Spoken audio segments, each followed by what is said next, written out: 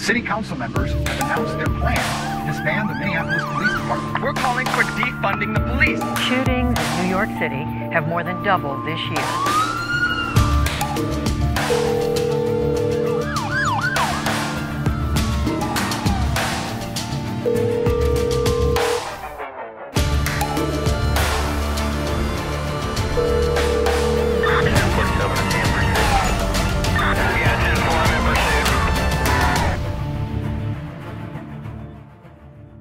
This is the communications room where police, fire, ambulance, and dispatchers all come together. The ultimate team up, the Avengers for getting information and fighting crime. That's us. We break that down here. It's heartbreaking and sad every single week. We say we think about the families, but also we laugh a lot. Drew Breezy, how are you? You son of a bitch. You look great. You got a haircut. How are you? I think I feel great. I'm still, believe it or not, recovering from whatever the mung was that we had in. I say that every week. I'm going to say that every week until I feel 100% perfect.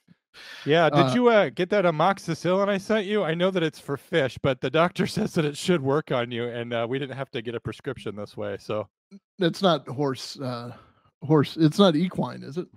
Well, the horse stuff was, it turns out I found out too late that wasn't a pill. Anyway, I don't want you to have that. Drew, what's the case for breaking down tonight? By the way, we did have a discussion, John and I, off camera last week of whether it was champing at the bit or chomping at the bit. Discuss. Tonight we're going to talk about, it's champing. Tonight we're going to talk about a North Ogden, Utah case. It's a very bizarre case where a guy traveled close to 700 miles from his home in, I believe it was Long Beach, California, all the way to North Ogden, Utah, knocked on his brother's door. If you haven't seen this video, the Ring video of what happens, it is compelling. It's quite shocking, but it's just an odd story, and it's got all the elements that Comm Center likes to break down. I mean, it's got a 911 call involved from the neighbor. It's got footage from the Ring doorbell. We have a victim known as Scott Roberts and his wife, Jody Roberts. We have a suspect named Jeffery Roberts, who is about 66 years old. You'll see what we mean. It's a very bizarre case. You know, what I want to talk about right now, I talked about the prosecutor from St. Louis who was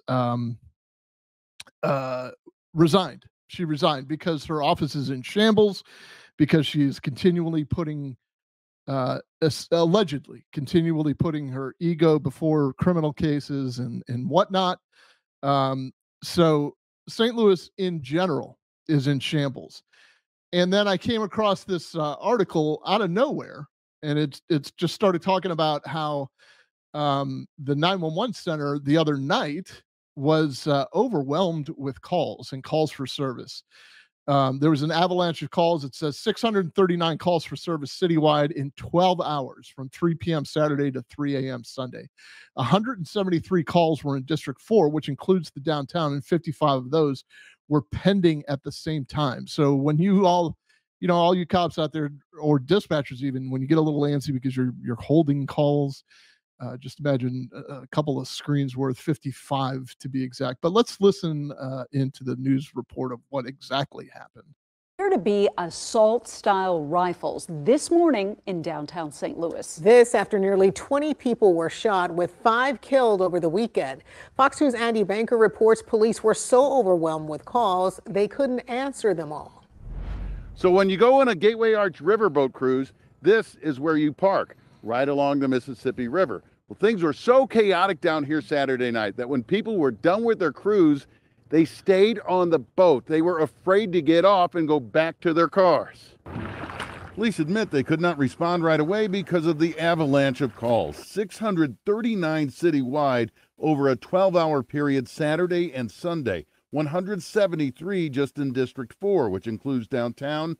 55 calls at the same time. Even though we were not able to respond at the immediate time, we responded and cleared those people out that area. Police could not say how long people were actually stuck on the boat. Bi-State Development, which operates the cruises, released a statement saying, starting this Thursday, we will be operating the gating system on the riverfront in order to limit levee access to employees and customers with cruise reservations only.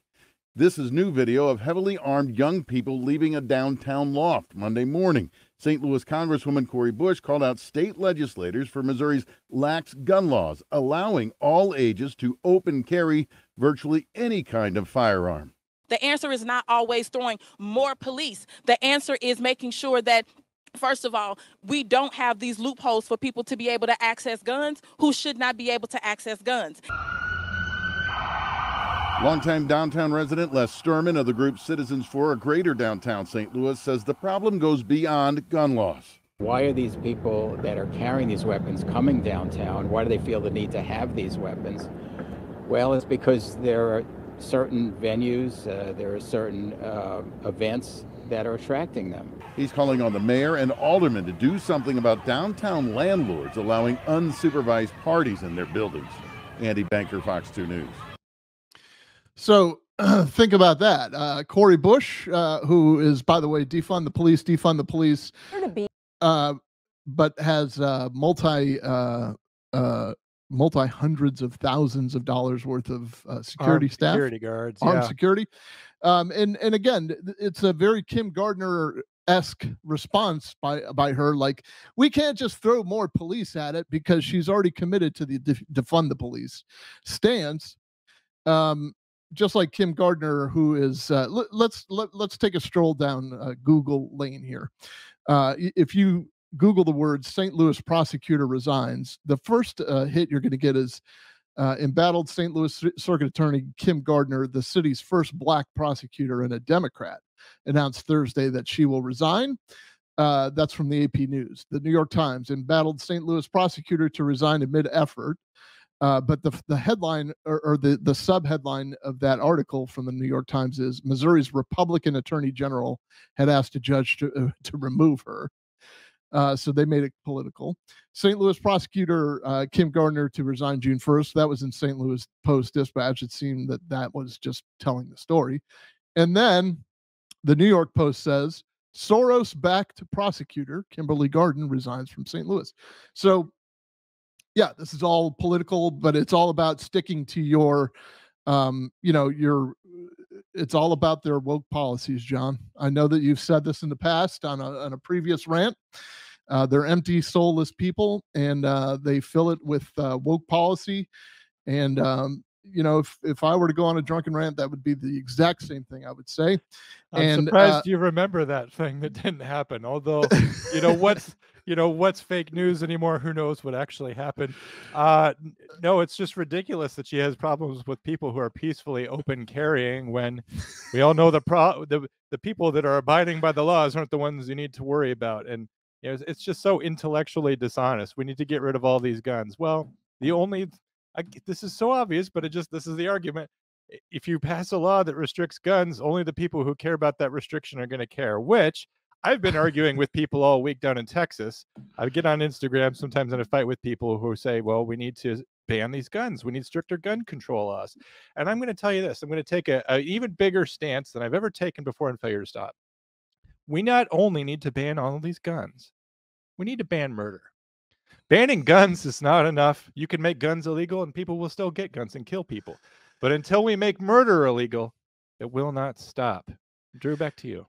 I'm going to go, I'm going to just rip a page right out of the Biden administration playbook. And because I agree with them, they made lynching illegal. That was one of the first things they did. It was nice because that's been legal this entire time. You can murder someone by lynching them. Thank God they got rid of that.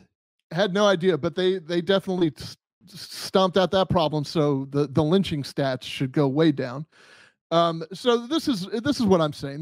These are big societal problems that lead to even bigger problems. Think about this. You got the elected representative yelling defund the police. You've got the prosecutor who's falling down on the job. She's attending nursing school, not paying attention. She's asleep at the wheel, 1, and 2, she's letting people out that shouldn't be let out. So now what that does is it empowers the criminal. The criminals now open carry downtown AR rifles and all the evil rifles that those kinds of lawmakers detest, and then they want to blame Republicans and their stupid guns and blah blah blah. And I don't care about Republican and Democrat at this point. I care about citizen safety, and I've been saying this from the mountaintops for years. When you start this movement where you piss the cops off, basically, where you shame them, where you drive them out of the profession, we will be a less safe society. So go ahead and keep committing to your We're already there. We're already there. I mean, let's not forget Memphis. We had 5 police officers taking police action, and they were all hired since 2020. So think about the 5 vacancies that came about in 2020 from smart, intelligent, caring police officers who said, F this noise, I'm going home. And we hired some, possibly gang members to replace them. So society, you're getting what you wanted. You wanted the police gone. You wanted them defunded. Well, they retired and they got out of here. But guess what? We still have some vacancies. So I guess you're going to get what you're going to get. And all your training is gone. All your training has gone way downhill. Your standards are way downhill. No one wants to be a police officer. So if you walk in the door and you have a pulse and you don't stab yourself when you put on the badge, you're pretty much good to go. Well, even if you do, but there's a so now what that is leading to is the lawlessness there in St. Louis. But again, when you undermine police authority and you drive the good ones out of the profession, especially like quality leadership, vigilantism is going to go through the roof. So you're getting everything you asked for, AOC. You're getting everything you asked for, Cori Bush, Ilhan Omar, all you guys. You're all what's the other, Rashida Tlaib, and the other one, that Ayanna Pressley. You're getting everything you wanted. This is everything you wanted, Gavin Newsom, who very boldly wants to take on the Second Amendment as if he is he's much better than the framers of any constitution. You're being ironic, Drew, but I mean, this actually is the plan. I mean, if you want to transform America, if you want to take over a country, the Second Amendment's the thing that you have to do away with, first of all, but you also need to do away with a police department that has a conscience and is going to hold their oath to the Constitution and not toe the line of their leaders. So if you want to fundamentally transform this country, number one, you're going to have to get rid of guns like, Germany did, and Russia and Australia. And even England, and then you're going to have police departments that don't really care about the Constitution. They care about doing the political thing. And it's not something that I think can happen in this generation, but maybe next generation, and that's what we need to worry about. Go ahead. So how does that affect people in a communication center? Well, society becomes more violent, and the more violent society becomes, the more trauma you're going to face over the phone. And the more trauma you face over the phone, the less there will be of you retained in the profession. And the less there are of you retained in the profession, the more the stress is going to be put on you, the individual. So it does have bigger, broader implications. Like it does. And I appreciate that you've made it about me. I mean, that doesn't normally happen, although it always should. De-arming the populace of the United States and using federal grants to assume control of police departments is bad news for me personally, Drew.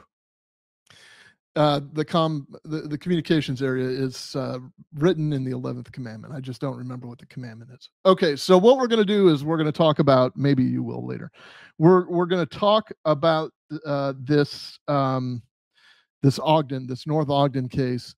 And at the end of the kind of the standoff, it was discovered there's a rather large fire. And who else would we want to bring into our fold, John? Probably no one, since a firefighter will destroy the show. Drew, go ahead. So staged down the road, we are now going to tell him the screen is safe to deploy into. It's Chief Keefe. Yes. It's Jason Kiefer from One More and I'm Out of Here podcast. Jason, welcome aboard. He is in Anderson Township, which is just outside of Cincinnati. I believe the backdrop looks like he's at the Varsity Sports Bar. It may or may not be. You might have been a police detective in your former life. Was. If you don't know Jason, he hosts and does most of the important work over on a podcast called One More and I'm Out of Here, which is all about all kinds of things, but especially Cincinnati. And he's been a longtime friend of the show since before I even got here, and he's always been cool to me. So sorry about all the firefighter shit. It's just, people were upset that you were on tonight, and I have to kind of, talk to them. So how are you doing, Jason? I would expect nothing less, and great to be with you guys. Yeah. Have you had anything cool lately? Anything burned down on you? You had a patient die in your arms as you reached into the abyss trying to drag him back to life. Anything cool? Well, I worked Tuesday, and we had a fire at like 4 a.m., and I was up for like 36 hours after that, just doing normal stuff after I got off work. But I'm calling you after the show. I have a story to tell you about Tuesday. I'm going to call you later. Go ahead. Where I work, we're not super busy anymore, so it's good. But we're holding it down as best we can. I appreciate the offer to come on, so thank you. Yeah, John, is your personal story with him? I'm not going to try to put you on the spot. But did it have anything to do with setting a fire in Anderson Township? No. It's I'm better not say anything about it. No, don't say it. Well, let's wait till the case is closed. All right, and please don't bring the bones home. So what we're going to do is kind of delve into the case tonight. I'm trying my best. There are some graphic scenes in this case.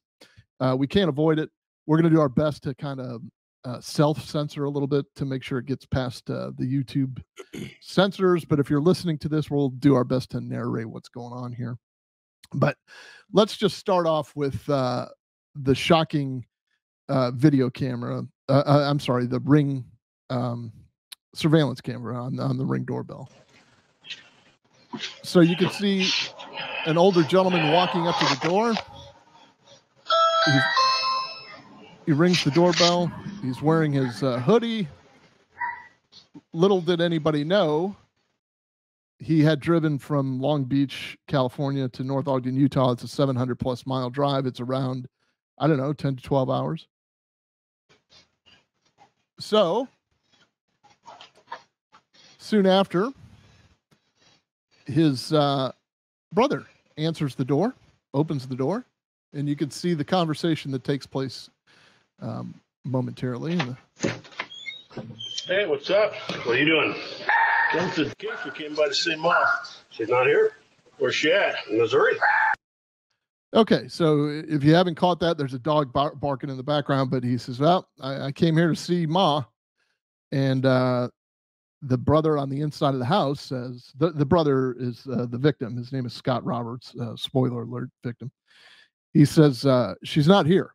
He says, well, where is she? Well, she's in Missouri. We'll pick up the conversation from there. What's she doing there? Well, she's living with Lorinda's mom, who's taking care of her. Really? Yeah.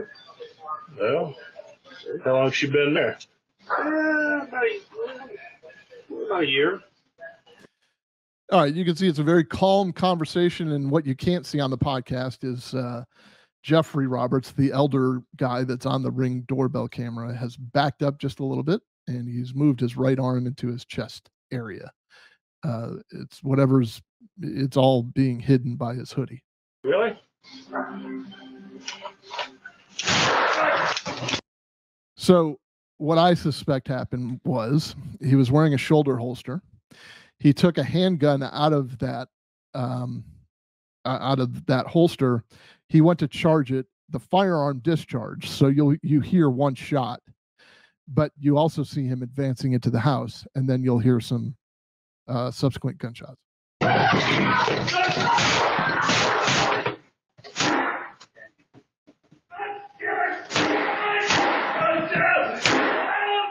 911, what's the address?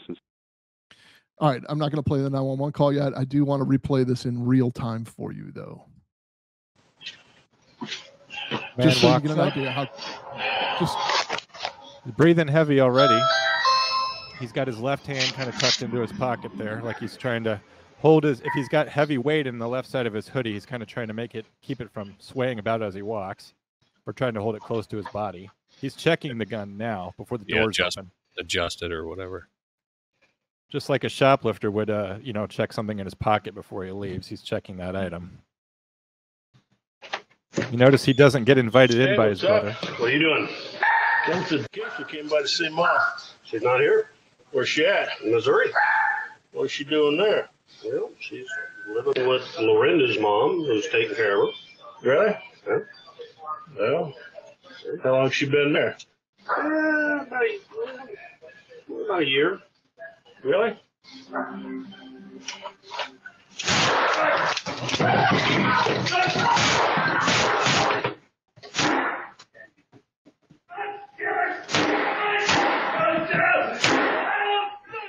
What's the address?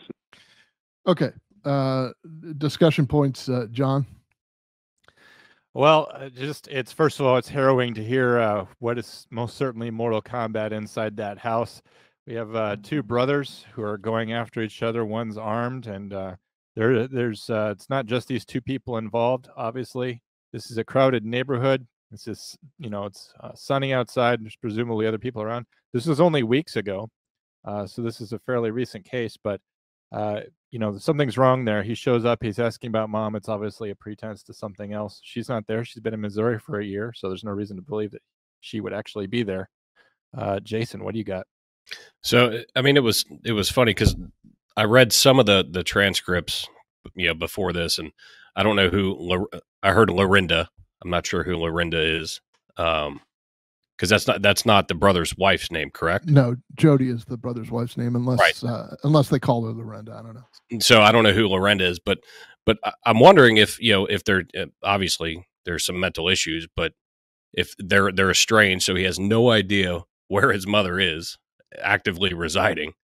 But then, like, watching him pull his gun out, it's it's almost like a leg shot to knock him down, and then obviously you hear more.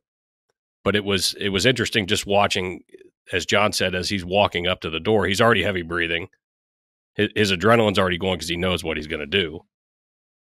And that part was interesting to me, though. Like, I want to know more backstory on his mental capacities. Does he have any documented medical records of mental illness or whatever? But I almost want to hold off on playing the mental illness card because it's like, that's such an issue that we face every week on this show and in so many police issues, right? Or so many issues that you see in society and on this show.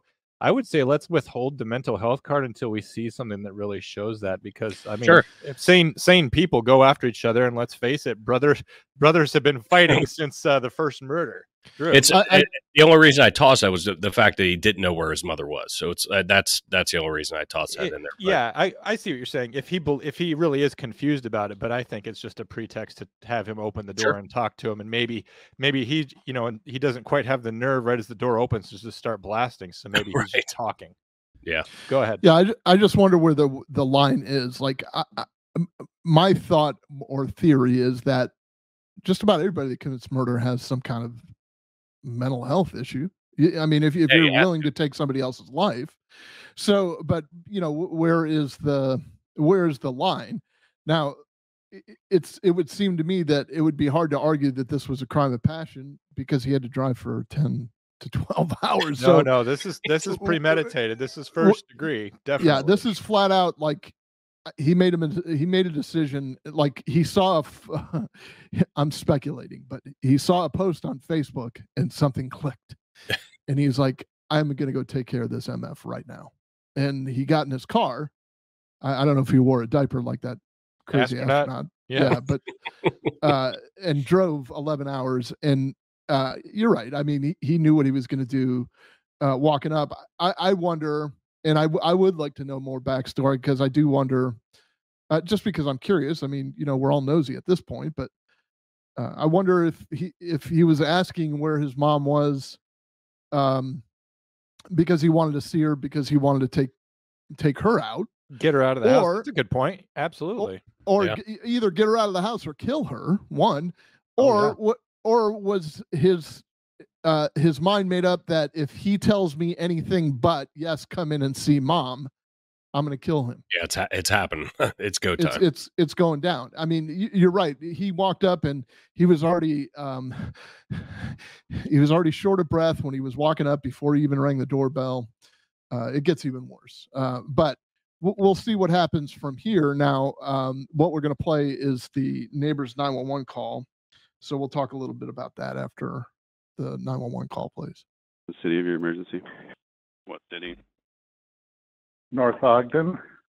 And one more time with that address. Tell me what's happening. It was next door and it sounded like gunshots, but I'm not sure about that. But no, it's okay. What? Sorry, what but I don't know from you?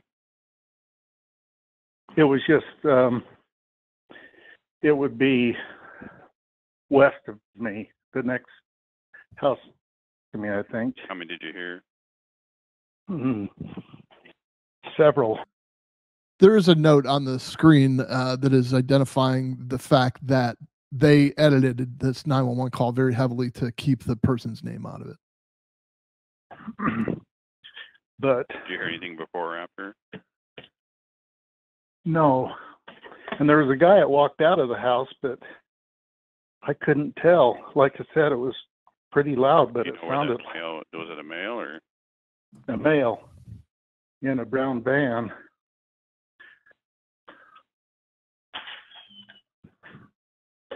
Let me see. went to a brown van? Did he leave in the van or? No, he's still there, but it must not be. I don't know if it was gunshots. Maybe. That's okay. We can always check the area just to make sure. Do you live in a house or an apartment? I live in a house. And what's your name for just for our records? Okay. Do you know if that male lives there or? No. No, I've never seen the van, but it looks like it's a work van, so I don't know. That's what I'm saying. Now I'm questioning myself, but it sounded like gunshot. But anyway, if they could at least come and check it out. Do you have any description on that male? Did you see any weapons on him at all? I didn't. I mean, he was carrying something and he's right. Huh? Are you aware of just any drugs or alcohol with him, just for officer safety? No, no. Do you have any description of him, like rough age, race, anything like that? He looks like he's in his maybe late 50s. Okay, so I'm going to pause it there. John, there was something that really struck me about this, being a former dispatcher, that I was like, okay, now I know for sure it's gunshots. I want to see if you picked up on something similar, but go ahead. What do you see? Now you put me on the spot, and now all my brain's deleted. So yeah, you're never going to be good enough. So I don't know. And I've only dispatched for 8 years, and you only did it for 8 minutes until you could finally become a cop and achieve your dreams. But yeah.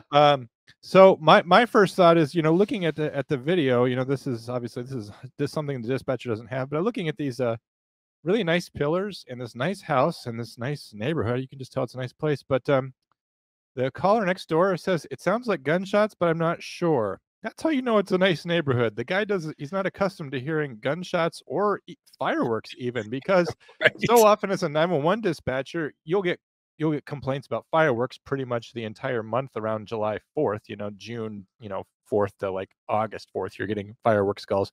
Now, I've been around guns my whole life. I know this is a gun. That is the sound of a rifle being fired, and it's just like it fizzles at the end. So it's like, it's obviously not gunshots. So, but this guy, he's not sure if it's gunshots or not. So that says something about the peace of the neighborhood. He is kind of keeping an eye on things. If, he's looking outside and seeing what's going on. The dispatcher asks a couple good questions. Like, some of them would seem to be nonsensical. Like, did you see him carrying a weapon, or do you have a description of the person or whatever? And it's just like, well, we don't know if the guy was looking at this person who arrived at the house beforehand or not. If he was outside, maybe observed him or whatever. He knows that the van doesn't belong there. The guy doesn't live there. It's a work van. He's actually a pretty good caller, and he has a good description of the guy. Yes. But he's very scared. He's very shaken.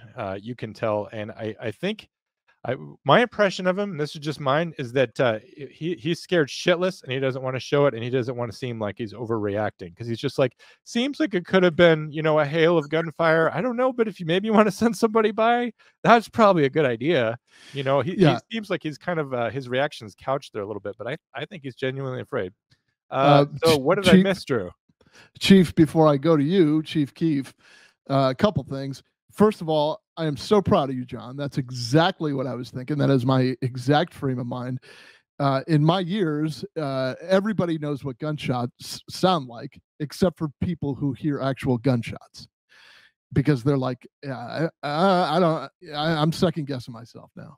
And that generally to me means those are gunshots. He doesn't want it to be gunshots, that's for sure. Right, because they don't want to believe what their ears just told them. Secondly, B. Trav, one of our mainstays here, one of our former Chronic Callers, who I adore, a fellow Sting fan, asks, which agency is this 911 call going to? The reason he asks is his brother works for Weber County, and it kind of sounds like him. Well, here's the deal. Now that we're talking about siblings all night, this is the Brother Show. This 911 recording was released by the Weber County Attorney's Office, so it could very well be your brother. Very small world. Yeah, I've run into this like 3 or 4 times in doing this show. This is a very cool thing. So this may very well be one of our longtime listener, several time caller brother who took that phone call. Now, then the other thing is, you're right. You're absolutely right. He's like, look, you want to send somebody, I'd appreciate it if you could swing by. I mean, sounds kind of weird. You know what I mean? Like when things are like that, it's just like, oh shit. And I commend the dispatcher, and Brian, if this is your brother, tell him so.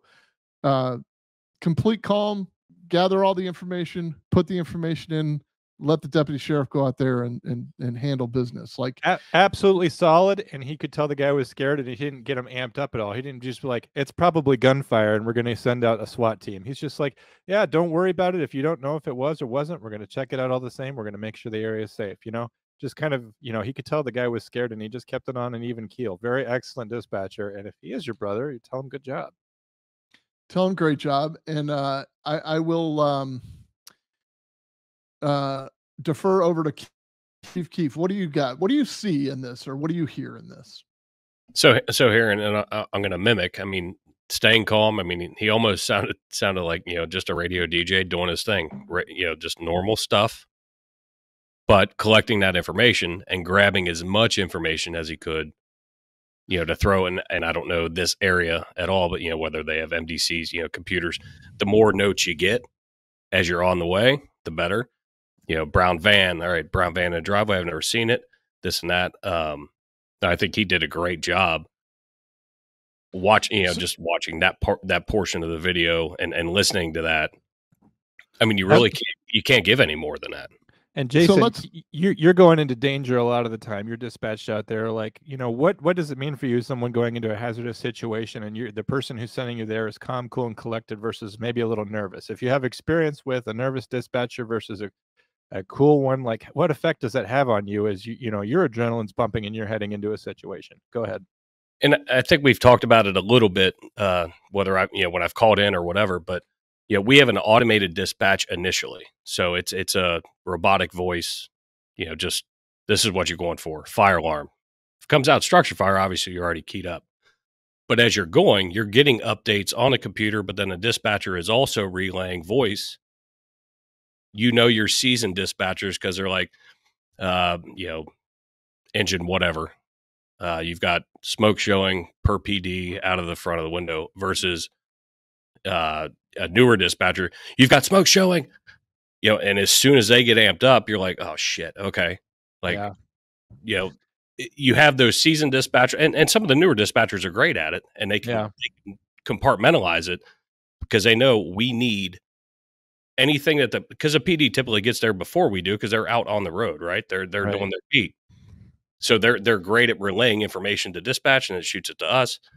But it's, that calm, cool. I'm like, okay, I got smoke because I'm already amped up getting my air pack on, doing other things, to prepare to, deploy hose lines or whatever, whatever we're going to do. But it's that calm demeanor means worlds. Yeah. Drew, go ahead. It does. Well, I'm stuck on Micah's comment. Micah is the MVP of chats. He's he's the president in charge of chats, and he established that what he needs you to do is hit the like button like it's your brother, and I think that is the most poignant chat I have ever heard. Micah's really good at puns, I've noticed. And, he's good. He's words. And we're so proud of Micah for he not only took out the Scorpion gang, he took down the Brown Recluses on a watch. Yes, Micah killed a man last week. That's what we're saying on this show. All right, so we'll continue on with what we got. I mean, this is obviously tragic for the family that this happened to. We inject a little humor because that's how we deal with our stresses. Sometimes we're not making poking fun at any of the victims in this whole thing, but we're going to continue on here. This is where it gets kind of graphic. You'll see that the guy runs out of the house, and I'm just going to let it play from there because at some point a body camera is going to kick in. So he's already shot his brother. He shot his brother's wife. I want to know what he dropped. He dropped a magazine. He Is dropped that what it was? I yeah. can't see it from here, but yeah. The firefighters might call it a clip, but he dropped a magazine from that gun, and he's walking out to his car to get whatever, and we'll see what it is in a second.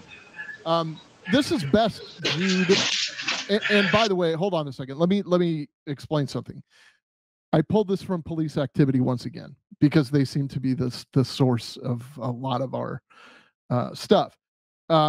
But if you look in the lower right corner beside or underneath the police activity watermark, you will see the time on the Ring doorbell. So this is edited as well. There's like a minute or two that elapsed, like when he leaves the residence and he comes back in with this bag. So take a look at what is in his right hand. We'll narrate for the podcast set. He's holding a shotgun, and that's him. That's him, heavy breathing, and he's walking back in. The wife of the guy survived. I think she may have escaped at this point. Gang, it's my turtle. You get everything else.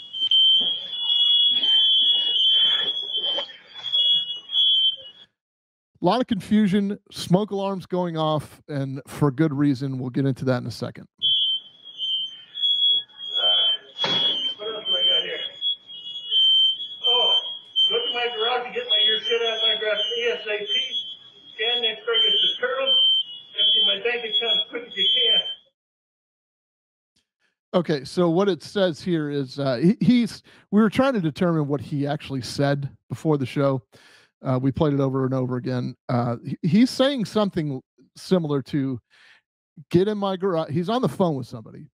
He says, get in the garage, grab my crickets and turtles. And we're not joking when we say this. I think this is actually what he's saying. And that. He said, and empty my bank accounts as quick as you can, which is a very ominous. Now, Drew, what does this say to you as a detective? Because we know this is premeditated. He loaded up, drove 700 miles to get here, but all of his plans that needs to happen, he didn't do that beforehand. He didn't drive up and say, empty out the bank account, grab the snapping turtle, grab the crickets, and get the hell out of Dodge. Was it that maybe he really didn't think that he was going to go through with this, or like maybe the mother was part of the condition of his lethal assault? Because why would he wait until afterwards when the alarms are blaring to think, oh, I need to get all the money out of my account?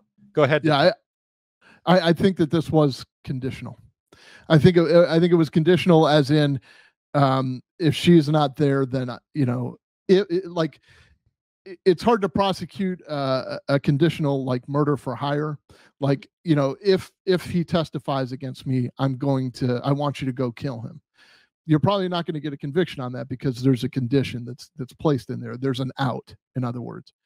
In this case, he carried it through. That was his condition. His condition was, if brother A says XYZ, then I'm going to shoot him. And so when that happened, plan went into action. This is like instantaneous giving away your belongings, getting your affairs in order because you know it's coming next. And if you can't see, the people that are seeing the video can see this. It says there's a red circle around the left pillar of the house of the front porch, and it says bullet holes from Jeffery, from where Jeffery fired at police. There's a patrol car, like an Explorer, that's pulling up at the moment, and you could see very obvious bullet holes. So what happened was when the first patrol car arrived, he started shooting immediately. So this turned into a possible suicide by cop, maybe. I hate using that term loosely, but it looks sort of like what it is. He wants to go down in a blaze of glory, no pun intended. And then we'll discuss why there's a pun in there. Keith, do you see anything, Chief? No, I don't see how, my personal opinion, I don't see how it's anything different than that. I mean, he loaded up, 12-hour drive. He's got a mini arsenal, and you'll go into the stuff later, what happens. But yeah, I mean, I feel like he knew he wasn't coming out of there, personally. Yeah, we do have confirmation that it is Brian's B-Trav's brother that was on the phone. I think we have confirmation of that. I certainly don't want to put him in the position of calling us. If anybody else wants to call us, you can do so at 848-COMM-911. That's 848-266-6911. We'd love to hear from you. I really don't want him, just no, this put him on the investigation may be open. He doesn't want to reveal himself. He probably doesn't even want to talk about it. To be honest, I wouldn't want to either. So, I mean, that's cool. The idea that like we're basically, 1 or 2 steps away from the person who we're covering on this call, right.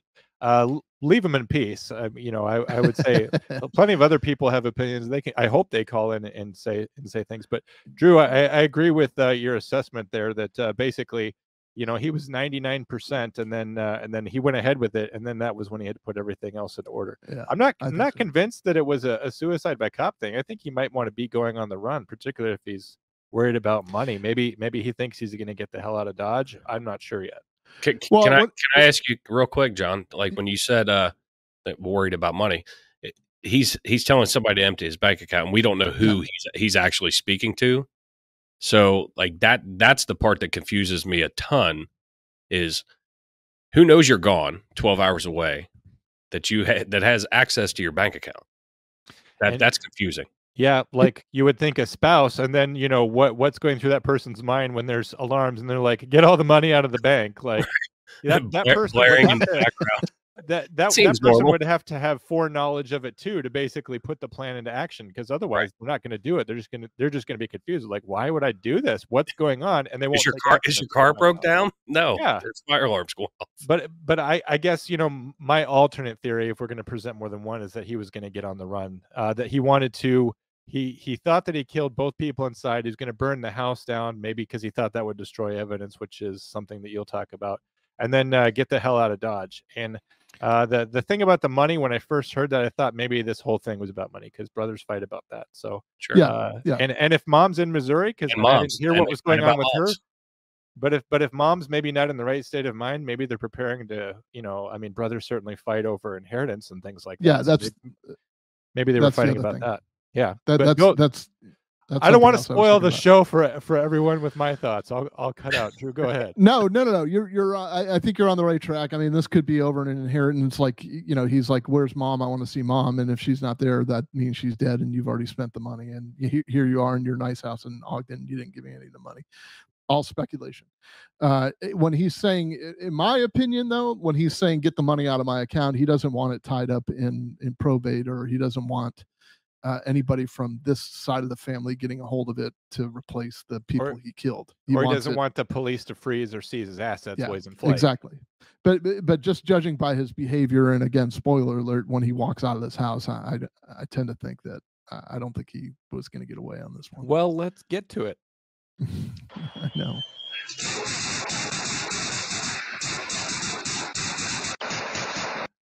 All right, so I did exactly what I said I wasn't going to do.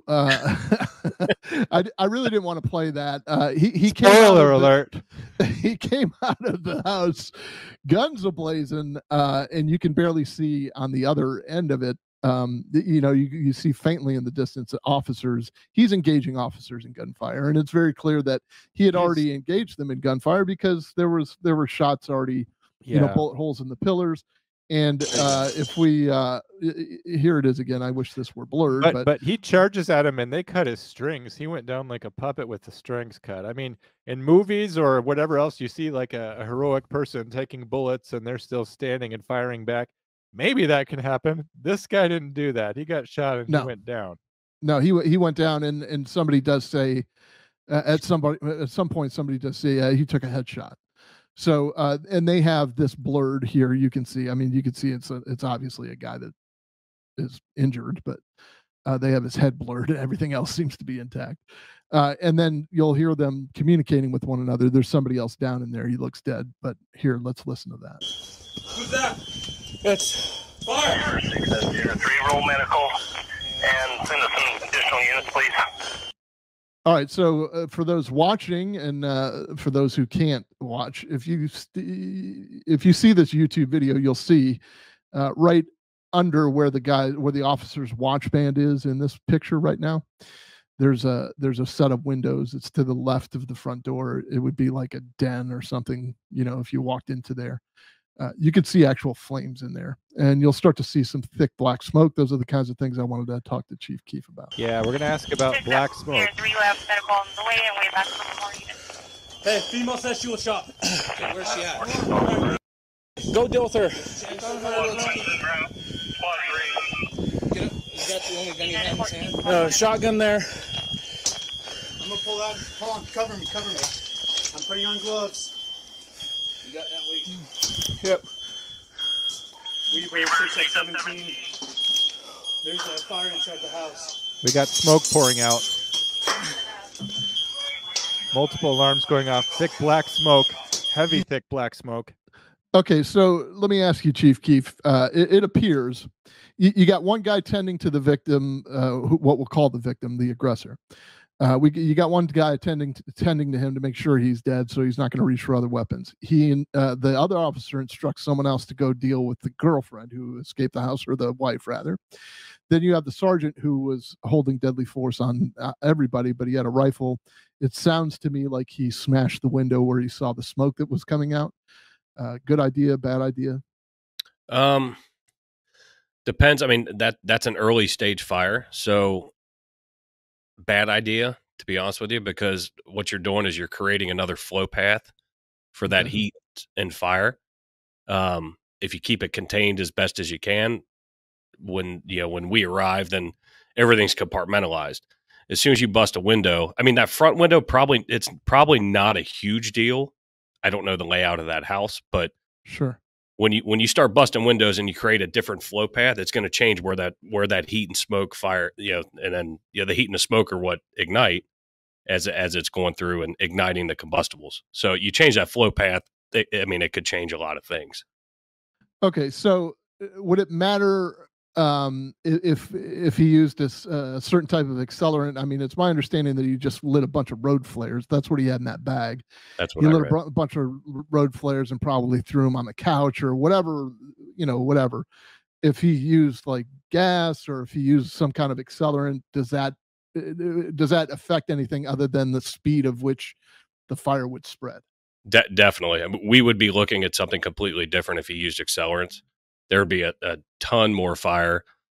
You still have your black smoke, but him tossing, and I would guess, and as we were watching it, because I haven't seen this part of the video, as we were watching it, I'm like, he probably threw it on a piece of furniture or whatever, because everything that we own has petroleum in it.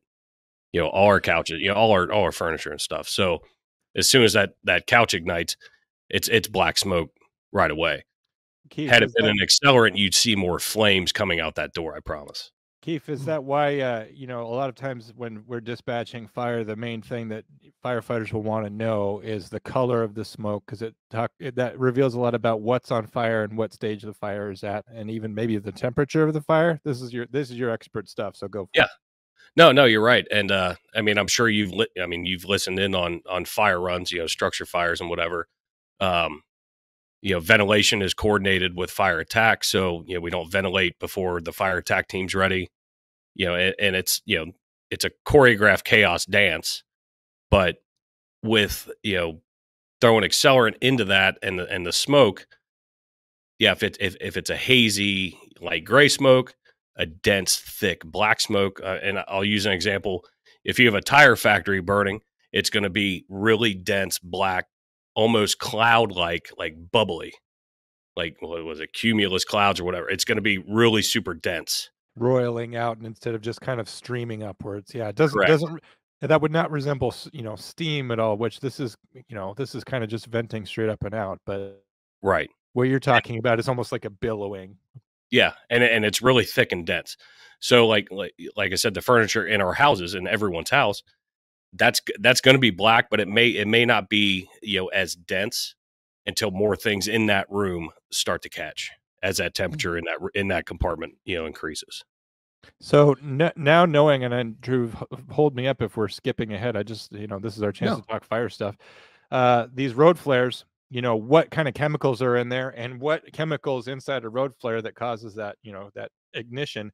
What potential hazards are posed for you in terms of your normal firefighting? Because this is not the same thing as, curtains catching on fire from an iron, or, Right. a gasoline fire from a stove. If you knew going down there for sure that it was going to be road flares versus something else, how would that change your approach as a firefighter? Well, I mean, most cops carry road flares. We carry road flares, and that's mostly phosphorus. In my experience, they may have come out with some new stuff, but we have phosphorus flares. They burn very, very hot, but typically it's a white smoke. So him tossing that on the couch, at that point, it really doesn't matter, because now we're dealing with the potential hydrogen cyanide with all of the products of combustion. CO would be later, carbon monoxide, which is incomplete combustion. But I mean, right now, obviously, everything is starting to roll pretty good. So the hydrogen cyanide, what kind of risk does that pose in terms of a breathing hazard to the officers who are already there, and the victim that's still inside?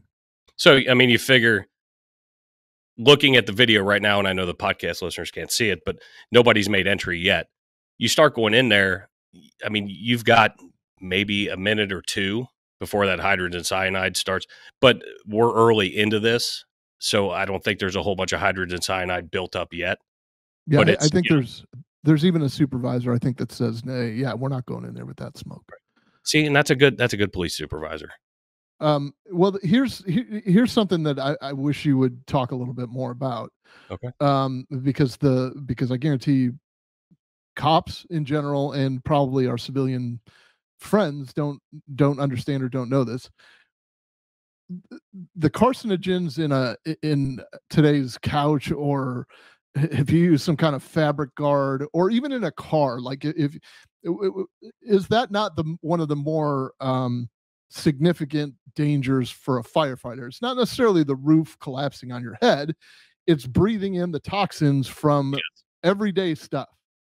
And that's something that our industry has gotten much better about, to where when I first started, as soon as the fire was out, but there's still lingering smoke, we take our air masks off, from our SCBA, walk through, and we're pulling ceilings down.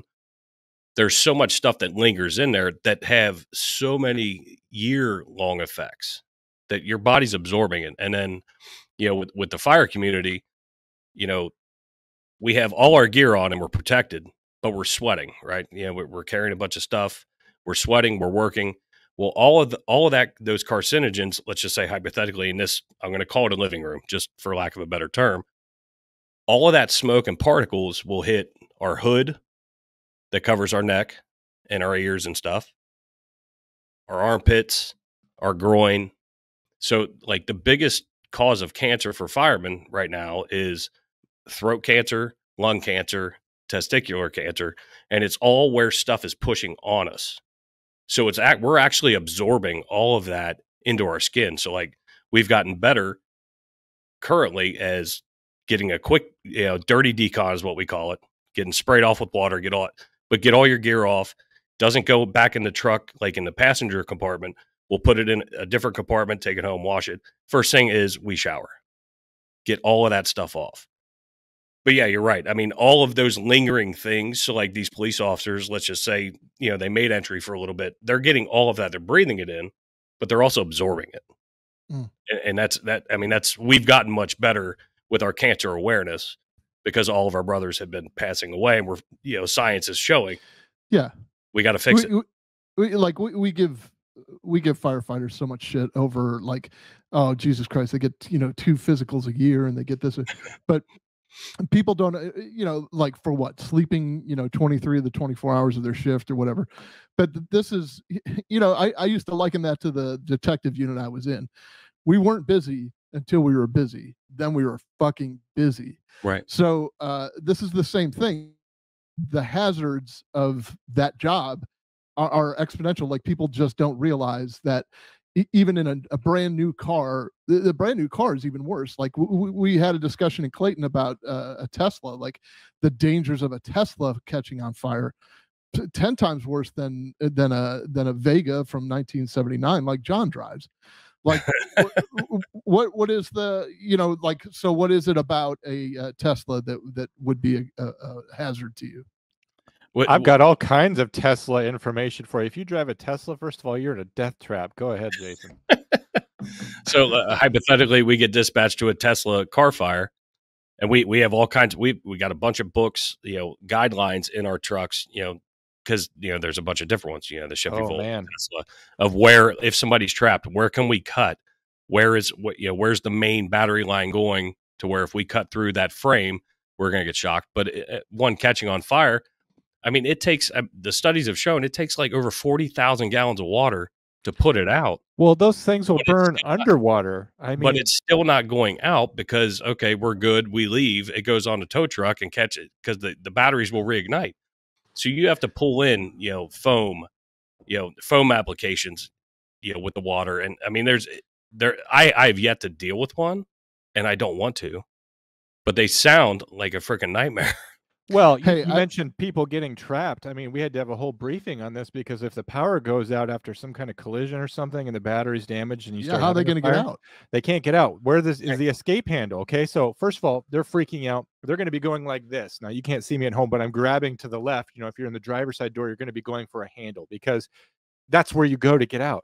But the escape handle on a Tesla is like a ripcord, like you have to pull like a parachute. It's under your driver's seat. So imagine this person screaming. There's flames, there's smoke, there's a terrible smell from this car. They can't get out. And once you're trapped, like all of your rational thinking and all of your listening skills disappear. And so you're a dispatcher, and let's say you're me, and you just happen to know, like, listen, the escape handle is under the seat. Reach under the seat and pull the handle. It's kind of like the handle that's inside your trunk that helps you escape the trunk.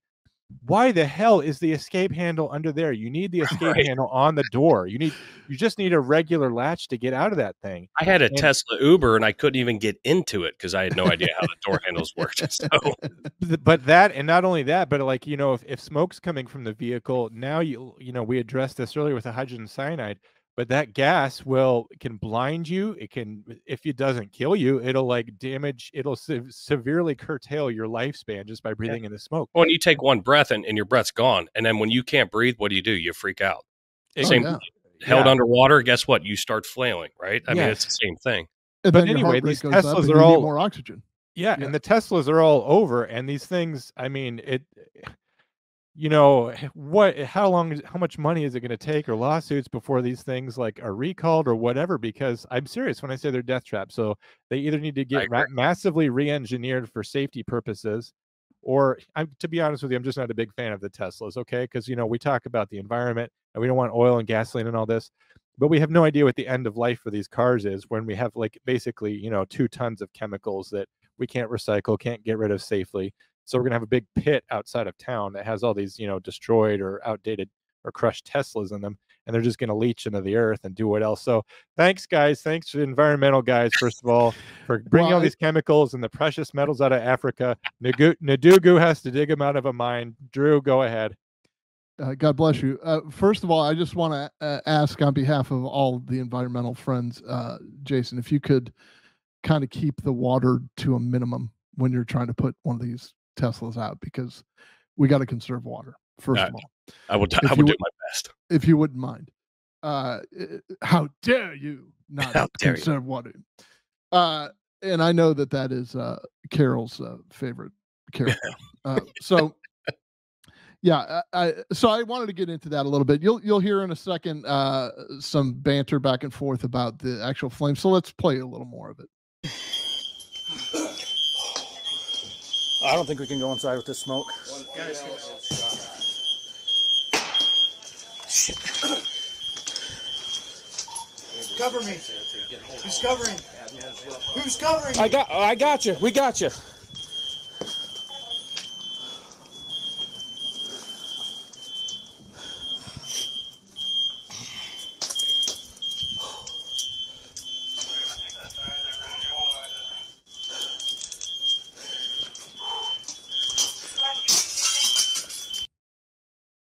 get some details of who else is inside.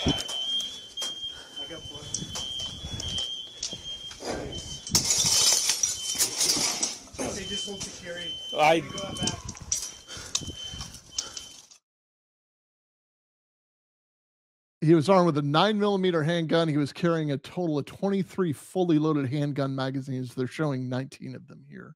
He was also found in possession of a 12-gauge shotgun. They're showing a picture of that. Over 150 shotgun shells in his possession. So that was what was in the bag as well. They show the first officer's arrival. He kind of took cover behind a mailbox, but he was still shot up pretty well. Like the vehicle was, not the officer, thank God. And then so that's kind of how everything ends with that particular segment that we have. But did you see anything else, like with the flames shooting out the window, Chief, that anybody should be aware of, or is this just like the normal progression of a fire? Well, I was curious, and I don't know if Deadlight can pull the picture up of the aerial view of the house, because I was curious. That's what I was leaning in trying to look at. I mean, it's a very odd shaped or odd structured house. I mean, it's nothing that we have where I'm at, but never mind, if you can, it's not a big deal. It's obviously part of the roof collapsed in. I don't know what the fire tactics were, when they got there. I did a little bit of research on the fire department that covers that. Looks like they have nine people on duty, 2 people on a medic unit, possibly 4. And then obviously they're calling in mutual aid. I mean, whenever a structure fire comes out, at least where I'm from, we get mutual aid units coming. Yeah. So you have enough people there, but I don't know how far developed that fire got before they showed up. While those police officers were standing at the door. Right. I do know that the house was eventually a total loss. There's a GoFundMe right now because this poor widow, she not only has the death of her husband, but she's lost all her earthly possessions. I believe the house was a total loss. So, I mean, it looks like, honestly, I would call that almost like a 1.5 story. But looking at the roof collapse, where it burned through, it went up through that living room, probably shot up a stairwell, up into a loft, or almost. I mean, it's not a Cape Cod, I know that, but it's a weird looking house. Yeah, so. It's got that gable. Yeah, so yeah, I could see what you're saying. Like in that front room, probably when you walk into that house, there's a staircase like pretty close to the front entrance, right? Yeah, so probably right. You think, yeah, like you think that maybe he set that front room on fire, and then the flames or whatever traveled straight up the stairs, and so you can see the back. Yeah, just like a chimney. Yeah, so the back part of the house is just like the roof is just obliterated, like it's just completely. And without knowing the time frames, just to see, I'd be curious, and maybe I'll do a public records request because now I'm intrigued and interested. But just to figure out the time frame to lose a roof like that. I mean, if the cops are there and they instead of somebody calling 911, they've got the radio, so they're going right to dispatch. So hey, we've got a working fire. Those guys are going to be coming pretty quick, versus getting all the questions just like the police dispatcher got from the original gunshot call. They don't have to go through all of those preliminary questions that you guys are trying to ask. Hey, we got a fire. They're there. We got a fire, so let's go. Here's something that's kind of impressive to me, though. These officers took rounds. They had to use deadly force, and now they're dealing with a live victim somewhere. But they're also trying to control their breathing from the trauma of the deadly force that they just had to use. And now they're dealing with a structure fire, like a full-on structure fire, and they don't know what's inside or who else is in there. They think that they got the shooter. And did she get out? I didn't read it. I didn't. She was already out. The only reason I say that is because I think at one point somebody says, "Yeah, go over there and deal with her." So I don't know if they were referring to a neighbor or what, but I know that she did. She did. Make it out, or at some point she made it out. Listen, we've got we've got Brian Travis calling in, so I'm going to go to him. Hopefully we can get some details here, maybe not. Can you hear me, Brian? Brian, are you on the line? Hey, Brian. Yeah, I'm here. Can you guys hear me? Oh, yeah. Can you hear me? I can. Can you hear me now? Yeah, what's going on, man? Hey, no, I just wanted to call in. Super weird when I heard that voice. I was like, I know that person.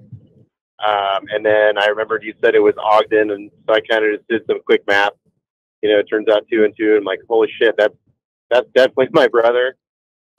I reached out to him. He did. I did tell him, you know, he did a fantastic job. Encouraged him to at least check the show out. But I'm super proud of him, and I can just tell, you know, just from the call itself, you know, he did a great job. He was super calm. He got as much information as he needed. Yeah. Has he always been that way? Super weird to hear. Has he always been the voice of reason? Has he always been the? Yeah, he's usually pretty laid back. Yeah. That's great. He's 2 years my senior, and he doesn't really get flustered super easy. He's always laid back, and yeah, just kind of been his nature growing up and as he got older. What a small world. Well, I appreciate you calling, checking on him. Hopefully the two of you and Michael will appreciate this. Hopefully the two of you have an Aunt Sally, and you'll recruit her to watch this as well. But, you know, send our congratulations. We will send a digital bookmark his way for his participation in this this thing tonight. And in all seriousness, he did a fantastic job. That was a very traumatic thing, and I'm sure that you know, he probably echoed the same things we did. Sometimes you just know when you got a live one on the phone, and he handled it like a true professional. So hats off to him. Brian, thanks for calling in. Yeah, appreciate it, John. Thanks again for everything you guys do, and keep up the good work. Thank you, Brian. Well, here's what we're going to do, though. We're going to play the actual news clip to kind of backfill you on the whole thing, just to kind of summarize everything that happened. This is from I can't remember the name of the channel. This is from Law and Crime. So just hear it out. This is how everything went down. When a heavily armed suspect dies during a police shootout. All this after he drove 12 hours, shot and killed his brother, and set his house on fire.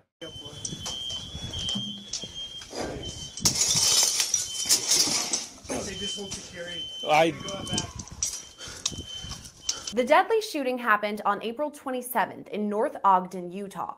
Officials there say 66-year-old Jeffery Roberts drove from Long Beach, California to the home of his brother, Scott Roberts. Ring doorbell video captures Jeffery Roberts approaching his brother's front door.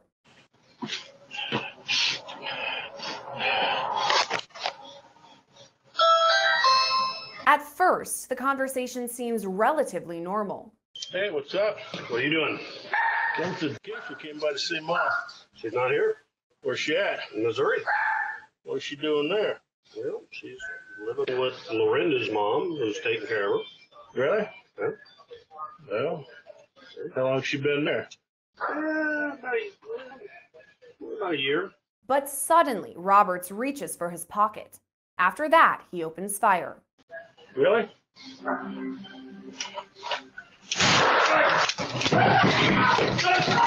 Hearing the gunshots, nearby neighbors call 911.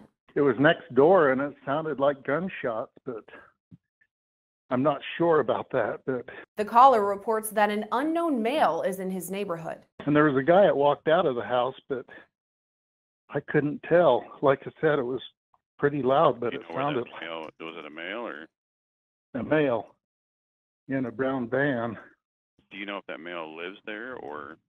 No, I've never seen the van, but it looks like it's a work van, so I don't know. That's what I'm saying. Now I'm questioning myself, but it sounded like gunshot. Before police arrive on the scene, Ring video captures Roberts going in and out of the house. He appears to be talking on the phone during this time.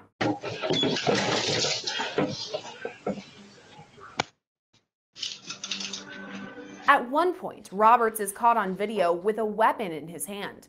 Investigators later confirmed Roberts was armed with a 9mm handgun, a 12-gauge shotgun, 23 fully loaded handgun magazines, and 150 shotgun shells.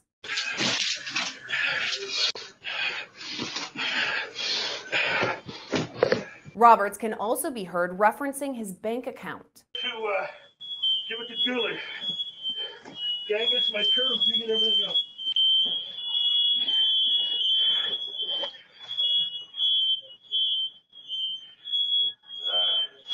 What else do I got here? Oh, go to my garage and get your shit out of my garage ASAP. Scan that friggin' the turtles. Empty my bank account as quick as you can. During this time, investigators say Roberts used road flares to start his brother's house on fire. As police arrive on the scene, Roberts begins firing. As they return fire, the incident is caught on Ring video. 3 officers opened fire on the scene, but only 1 activated their body camera in time. This is video of the officers arriving on the scene.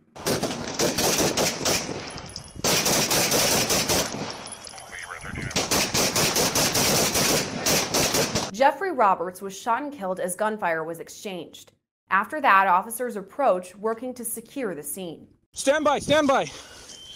I don't see his gun. Hey, how many? Guns on the floor, guns on the floor. I'm on the. You guys see hands? He's down. Headshot window. There's another person, dead person. Meanwhile, first responders noticed the growing flames inside the home. There's a fire inside the house.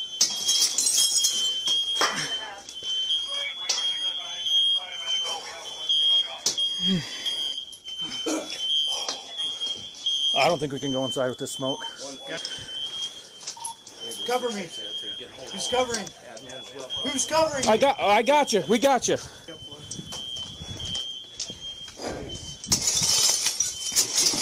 They just hold security. Police later confirmed Roberts shot both his brother Scott Roberts and his sister-in-law Jody Roberts. Scott was killed while Jody is currently recovering at the hospital. Female says she was shot. Where's she at? Go deal with her. Right now, the shooting is still under investigation. Once complete, the final report will be sent to the Weber County Attorney's Office. We don't know what happened to the dog. There's several questions about the dog. They usually get out first. Something, yeah, they sense danger, I'm sure.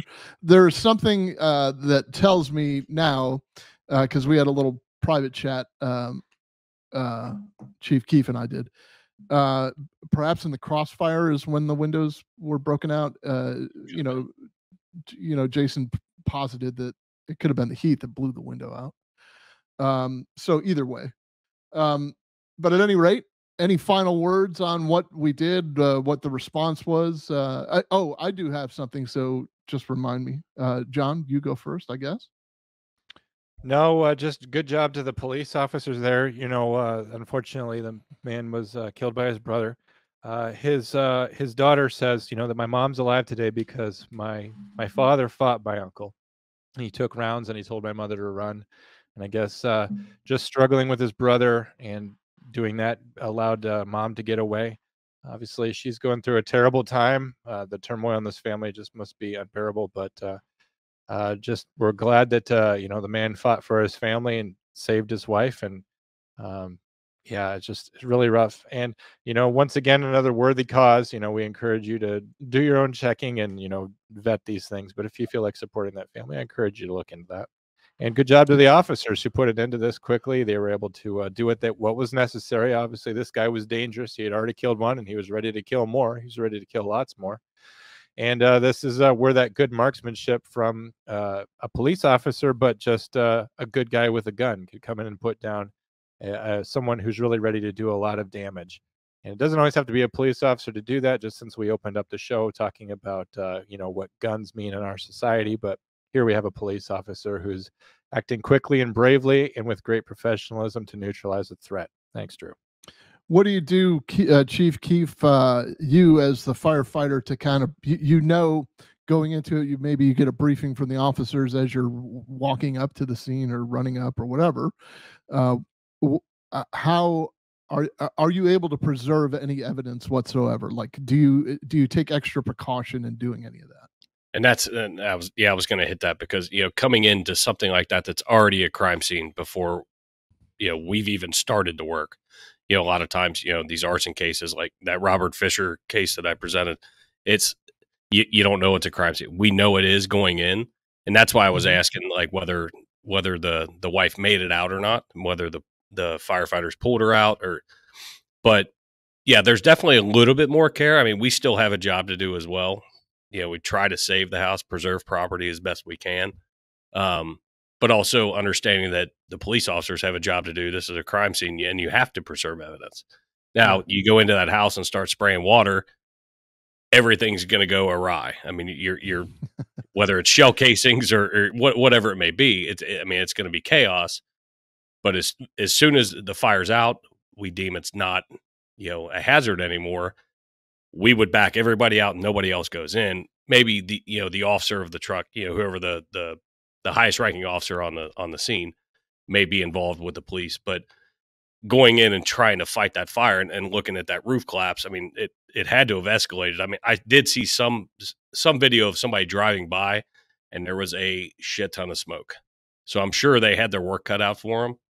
But yeah, as soon as it's done, you leave everything where it sits, let the investigation go on, that you guys do. We'll pick our stuff up later. But yeah, I mean, it's not on the forefront of, I mean, we try to preserve evidence anyway, but so just to clarify, in a situation like this, okay, we've obviously, had a murder, a weapons violation, we have an assault, an officer involved shooting. But in terms of incident command, because of the fire, the police essentially turn over command of the incident to you. And that, the crime scene is obviously a crime scene, but from an incident command standpoint, you're in charge of that until it's safe to go back inside. Is that correct? Correct. I mean, typically, at least the way it is in Ohio, we own the scene until we turn it over to the police. Problem is you get in it, and something I've been preaching about, for the latter part of my career is the incident command structure is so difficult because police and fire don't talk. And we need to come up with we all go through ICS, NIMS, and all that stuff, but we never really communicate. Active shooters are a perfect example. Cops are doing their thing, fire's doing theirs. This one's a very small, isolated incident. So I'm sure whoever the sergeant or lieutenant, whoever was on scene covering it, was talking to the fire chief, assistant fire chief, whatever. This one's small, but yeah, that's a big problem that we have in the public sector anyway. So NIMS came about. It's the National Incident Management System, if I'm correct. Basically, there were these big fires out in California, and they found that the Forestry Service and the firefighters basically had poor command structure, where you would have one person who was responding, had too many people under his charge. Correct. You didn't know who was in charge of what. We didn't have agencies talking to each other using the same language, almost like the 9/11 thing. So what NIMS is actually a joint command where you have people of equal rank who collaborate and share command, and then disseminate commands to the various chains. So you would have essentially a fire chief or the head firefighter on scene, and then your head police officer would be in a joint command. And I know that's easy to say. We know NIMS, we've done NIMS, we've done the tests. No, but then when you're there, and when you're there and there's smoke and there's blood and everyone's amped up, like the whole incident command system thing quickly gets out of hand. Is that right? And it started with the wildland, and I agree with you. And then it became mandatory after 9/11.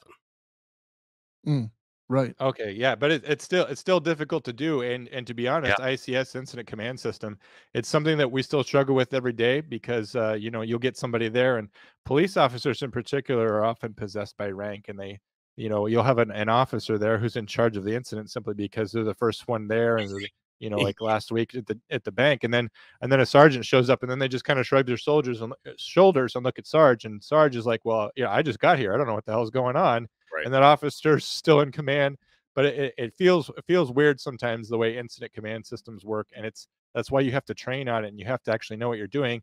And it is important from a dispatch point of view, because if you have all these different people who are communicating with the dispatch agency and we have no idea who's actually in charge, sometimes we get conflicting things. Like we'll have an incident in a town, we'll have two things going on, and we have an incident commander over here and an incident commander over here asking for the same resource, and it very quickly can become very confusing and hectic, where you have two essentially incidents where they're of equal rank asking for the same resource or whatever else. And you guys are typically monitoring 2 different channels because you have a fire channel, police channel.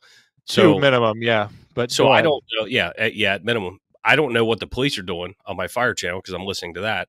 I have no idea what they're doing, and I don't know what the right answer is. I mean, I think we're every day trying to attempt to find that, but what I would suggest is that we basically go over to another channel, a tactical channel or special operations channel, where you would change your channel and the police would change their channel to just basically an incident channel, or at least a few people. The people that need to know it, you're on this channel, and then you disseminate that on with another radio on the other channel. Yeah, that's how we practiced it. One thing, and I don't want to give you a pro tip because maybe you already do this, but just a dispatcher would appreciate this, that whether you're on a fire truck or whether you're at incident command, make one person your communications person. And it can be you if you want to, if you're the incident commander. But what's really frustrating for dispatchers is when we have a whole bunch of firefighters talking to us, because you can have a lot of firefighters at the scene and it can be confusing who's talking. And not all firefighters are good about using their specific radio handles or whatever. Correct. So I would just recommend having one person that's your communication person to dispatch. I'm sure it's the same in the police world, and then I'll stop talking. But we always call it, we have too many chiefs, not enough Indians. Yeah, you have too many people that want to hear themselves on the radio. Yeah, that does happen. Yes. We're going to get to the voicemails before we wrap this up. I do want to mention one thing. The news story that you just saw from Law and Crime Network, I think it is. I appreciate their content too. They do a lot of good stuff. She mentioned that the body camera did not activate on 1 or 2 of the officers. Luckily, it did activate on one of them. Just so you'll know, there is a feature or a function, and it depends on what level or what package you buy, by the way, from Axon or whatever company you're using to provide you with your webcams, but your body cams. If your gun comes out of your holster, your camera pops on and it rewinds 30 seconds. So that's why a lot of times people won't even activate their body cameras. They'll just jump out of the car, take their gun out of their holster, and you'll see the first 30 seconds of no audio. That's what that first 30 seconds is. It's actually just a buffer of the previous 30 seconds, which makes things uneasy for somebody who carries a body, somebody wearing a body camera, because who knows what you were doing in the previous 30 seconds. It's also supposed. Can I say one more thing? One more real quick thing. The one body more, camera, then you're out of here. One more, then I'm out of here as long as you keep me. But with the body cameras, like I'm an arson investigator, like that is huge. Because I'm seeing, before I even get there, once I get that footage, I'm seeing exactly, all right, so I have a room of origin. So like it is so, and how some departments don't have it, and I understand financial stuff, that's a whole nother topic. But that body camera footage for me as an arson investigator, I know exactly where I'm going right out of the gate. Before, after the fact, after we put the fire out, I look at that, I know exactly where I'm going to look. So it helps cops, it helps firemen, all of that stuff. So that's all I got. Sorry. Okay. No. Great point. I just wanted to make sure that not all body cams are built the same, and not all activation features are the same. Sometimes, when you open your back door on a patrol car, the body cam will activate because, generally that's when you're getting a prisoner in or out. And it doesn't matter if you forget or you don't, it's going to automatically activate. And by the way, what'll happen is everybody within your circumference, if you're within 5 or 10 feet of somebody whose body cam activates, everybody else's body camera activates. And that becomes quite a hassle when you're just opening a back door to grab a paper clip out of your, whatever. So, but not all body cameras have that same feature. John, I want to play these voicemails. I know that you keep telling me that I shouldn't, but I do have one thing. I got a message 3 weeks ago, and I promised. I'm sorry. Yeah, go for it. He said it was too long for a voicemail, which I guess I appreciate, because sometimes I'm piecing together multiple voicemails. Our system only lets you go up to 2 minutes. So I'll read this. He just wants to talk about this. I think this was this one. He sent this to us, I think, after the the Las Vegas one where we put them in the back of the car and you don't Mirandize them and they start talking and they say something incriminating, a spontaneous statement against interest or whatever. Yeah. So I'll go ahead and read it.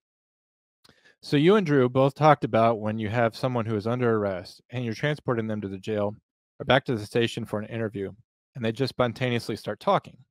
Similar situation happened to me about 2 years ago. I was just a few months off training and working as a solo deputy in my assigned beat. The typical neighbor dispute call is assigned to me, and I start going to the call, and I start by calling the reporting party to gather more information.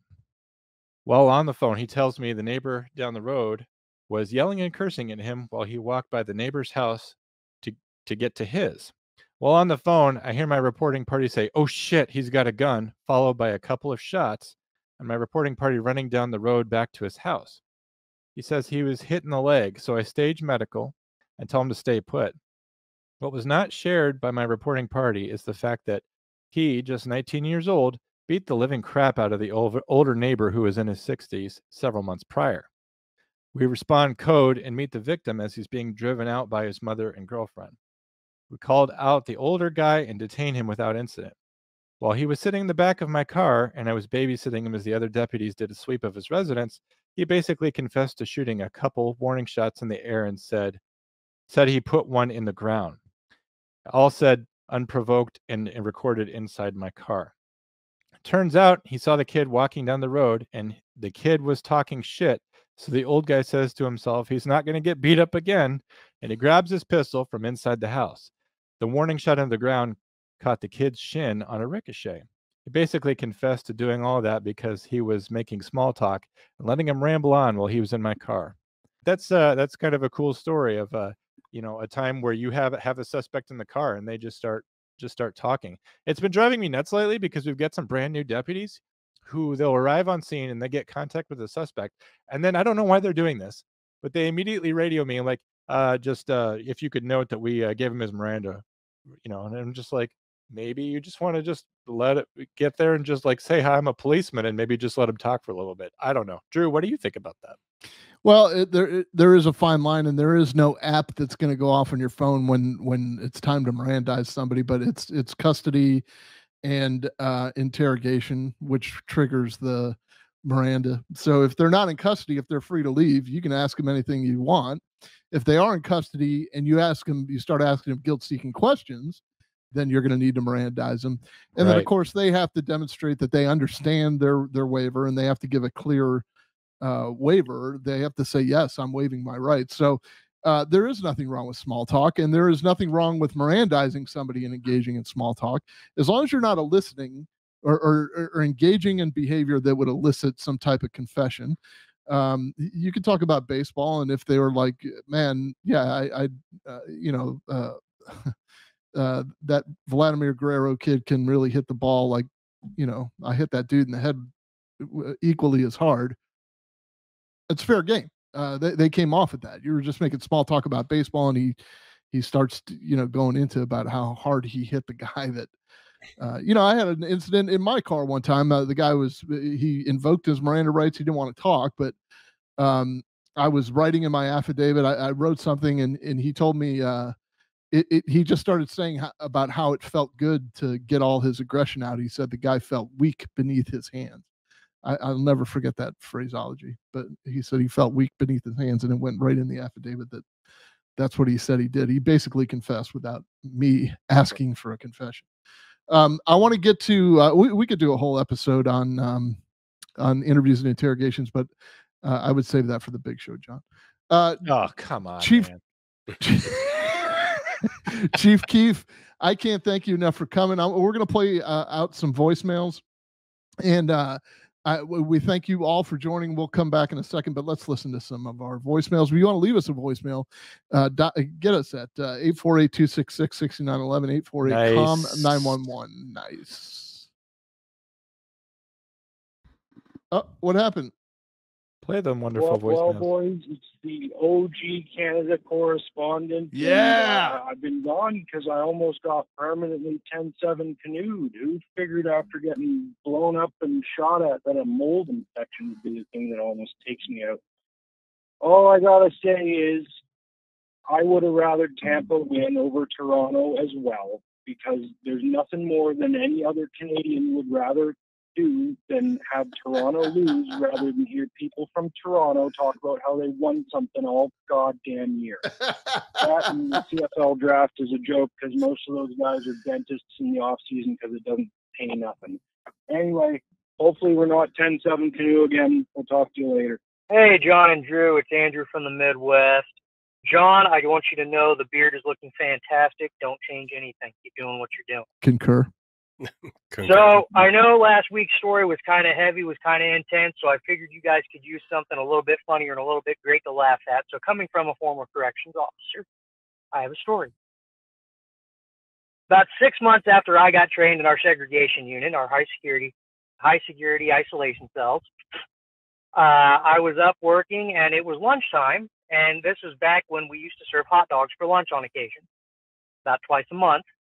And these were not just regular hot dogs. They were big old fat Polish sausage looking things. And we had one gentleman who was very, very openly homosexual and liked to do dirty things. Now, I promise you I did not. I promise you I did not edit that. That's exactly where it cut off. John, do you have an opinion on how that cut off? I think the internet probably censored the rest of that, or like maybe he was reliving it and he PTSD'd himself into a coma.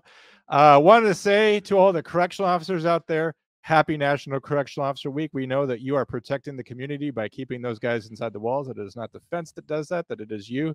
We appreciate you guys because it's National Correctional Week, and not just because it was coincidental and I happened to notice after the fact. Abby Ellsworth and me from On Being a Police Officer have been releasing episode after episode after episode this week on Patreon of Failure to Stop Hard Time, which is an edition of this show that's a little bit less professional, a little bit less well recognized, a little bit less well known. So it's just perfect for correctional officers.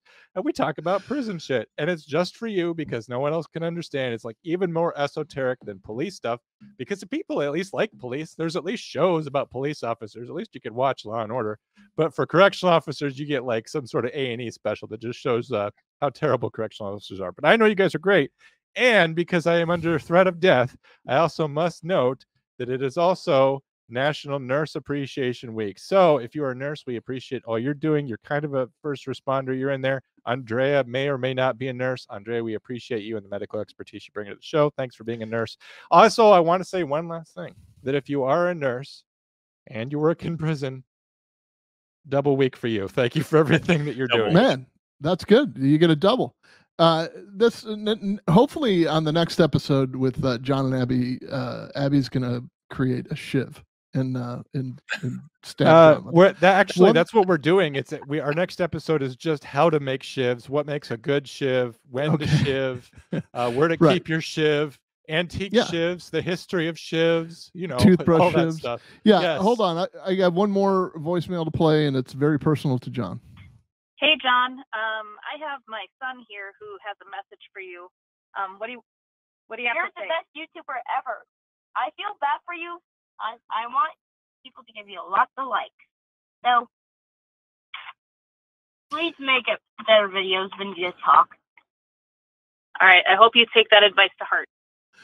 Okay, that appears to be somebody who has a young child in captivity. But John, they want you to make more. YouTube's back before you were born, I actually had a YouTube channel and it was great. And then I got hired by cops, and then you have to be more professional with your social media life. So you got to dumb it down.